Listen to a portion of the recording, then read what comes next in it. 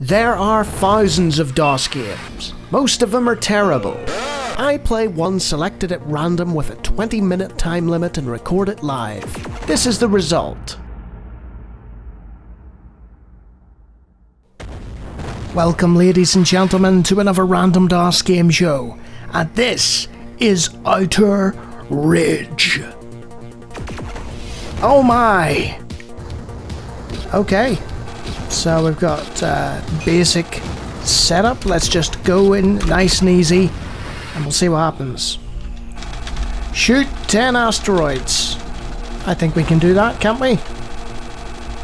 So this is a 3D asteroids. I think that's the game. So you're moving within a 3D space. Oh, that's a bit close. Is it like a turret shooter, or can you actually move, I wonder? Right, let's see if we can move forward or back. Might have to go to the options and look at the controls. But you can see a mission completion screen, and there are trailing shots, which is quite fun. Music's okay. It's all very playable. And I think we'll... Oh, something hit me there. Possibly an asteroid, James. Oh. Right, mission 100%. So, does that mean we can leave? Can we go now? Right. Presumably, oh, that's us hurtling forward. So, it controls the same as asteroids, more or less, but you're in a 3D space. And if you get too close to the asteroids, there's major CPU slowdown. It's pleasant enough. It's not exactly wowing me, you know, it's a nice little concept. But with the mission at 100%, how do we move on? Warp to level. Ah, apparently we just went back to... Let's go to the options. Controller speed 100, rotation type inverse, but we don't know how to go to the next level, which could be a problem. So there is mouse support. Oh, look at that sensitivity though.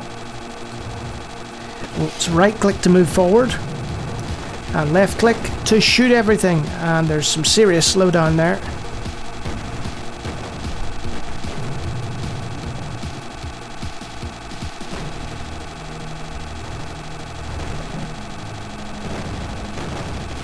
There we go, mission complete. So now what do I do? There's some power-ups by the looks of things. And I missed it. Oh well.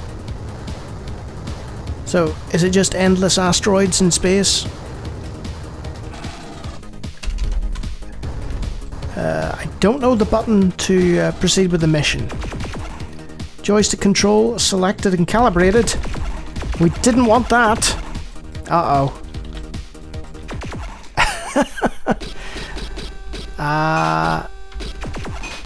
Can't warp to the next level because we haven't completed the first level.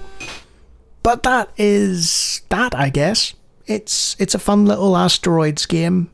I'd play it for a few minutes, enjoy myself, think, this is a nice novelty, and then I'd leave it. And if you like me playing DOS games and want a far more cogent and interesting approach, feel free to check out some of my other videos. This was not my best. And if you like what you see there as opposed to here, then feel free to subscribe. But yes, I really needed controls. If it had given me the controls as to how to get to the next level, I'd have been okay. But for now, I think I'll leave it. Until next time.